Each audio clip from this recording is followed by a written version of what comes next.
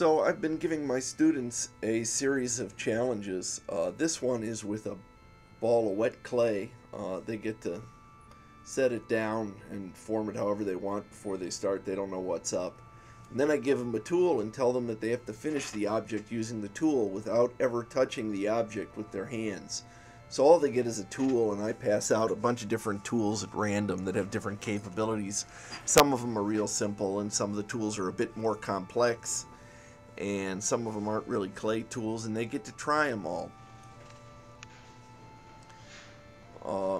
Generally for these challenges, I make them really short, 10 or 15 minutes, so that the students don't have any real stake in the outcome and they can be experimental.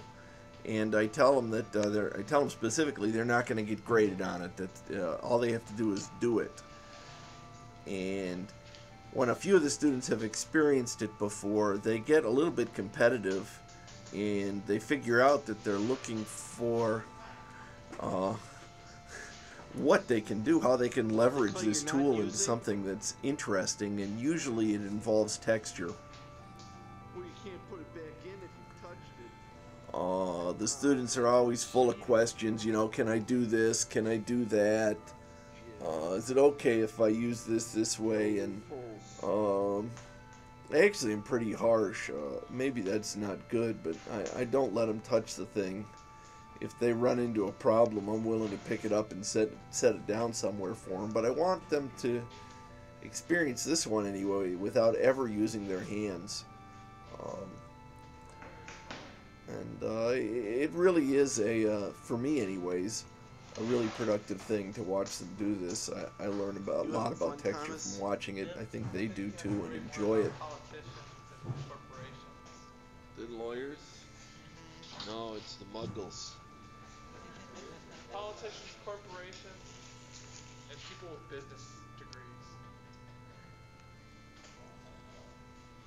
You know, it used to be in order... He said, it would have been nice if it would have had sound. So I pulled out the book that I sent with him and showed him right here. So for a 10 or 15 minute exercise at the beginning of the class, this one is probably my favorite. I've got some others that I do. And you want to make sure that all the tools are pretty different from each other, although giving everybody the same tool might be a different take on the project after people have done it. Occasionally people fire them and it becomes something, but mostly I see this as a learning experience. I thought I would just put it all up somewhere. It's nice when the clay isn't too stiff. I really like this. It tends to be hard on people's hands with some of the tools if it's stiff. My muscles are tired. What? My muscles are tired. I think I'm using my tool the wrong way.